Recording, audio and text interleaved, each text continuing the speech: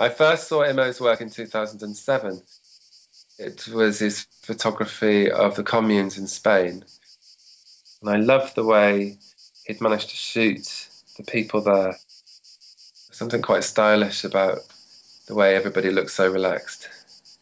We soon worked out that it worked much better for us to use real people instead of models.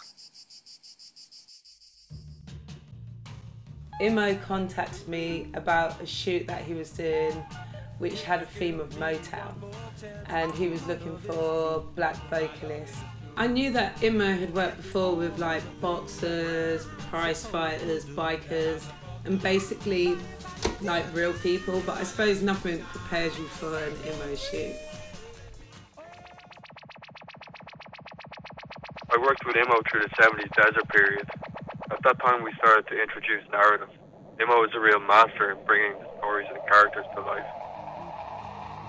He also knew the desert like nobody else and would take the crew to these remote locations, anything from military compounds to these rundown hippie communes.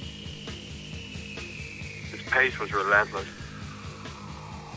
Everyone had to surrender to his anarchic vision of free love, spirituality and extraterrestrial life.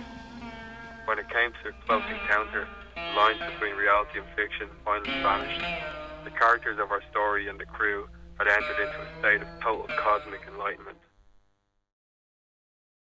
When we started to use actors for the Metropolis shoot, Immo gave each of the actors a character which they acted out, and that brought everything to life.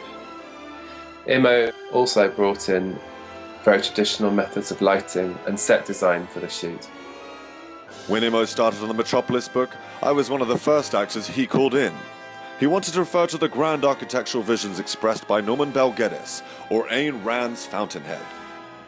The integrity of a man's creative work is of greater importance than any charitable endeavor.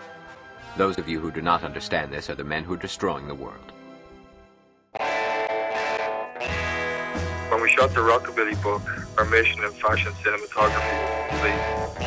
Along with the set of film lighting, Immo had also hired the cast of the best Rockabilly musicians and actors from the scene. He really managed to capture the energy, the latent aggression of the Rockabilly era. Immo is a giant of photography. He is the reincarnation of rock and roll in the 20th century.